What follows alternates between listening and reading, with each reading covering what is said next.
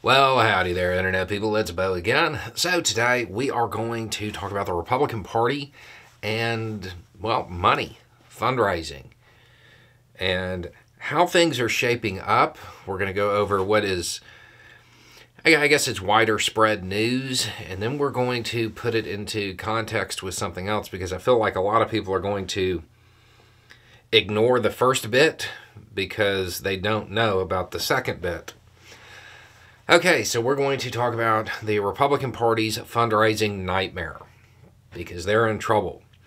The RNC, so this is the National Republican Party, they basically had their worst fundraising year since 1993.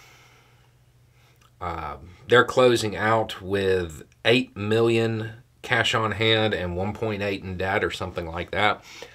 Really, really, really not good moving into a presidential election year. That's in real bad shape to be in, and there's not really any signs of it getting better. Now, I would imagine that most people are sitting there thinking, well, that's because Trump is getting all of that money. Trump's bringing it all in to his fundraising activities. Yeah, I mean, you would think, right? you would think, because it started off that way early in the year. This is that second bit that matters. Trump brought in a lot of cash. He was having some big days when he would show up at court early on. Back in April, August, he was pulling in like $4 million a day on the days he was entering not guilty pleas.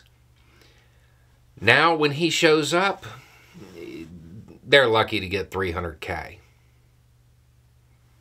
10%. They've hit that point of diminishing returns. It's not going well. Trump isn't raising the money that would be needed either, especially since that money is going out for, legal fees. The Republican Party is not in good shape, and you combine this with all of the news we have about the various state level parties, and they're not doing well either. The Republican Party has a money issue. And how they are going to resolve that in a campaign year with the candidates they have decided to push out front, that's anybody's guess. It's also worth remembering that the Republican Party had somebody who was just amazing at fundraising. You may not like him, may not think highly of him in any way, shape, or form, but nobody can question McCarthy's fundraising ability. Oh, that's right. The Republican Party ousted him. They may look back on that as a really bad decision for a whole bunch of reasons. And I feel like money's going to play into that. Starting off this year, the Republican Party is in trouble when it comes to cash. And there's no ready way to fix it.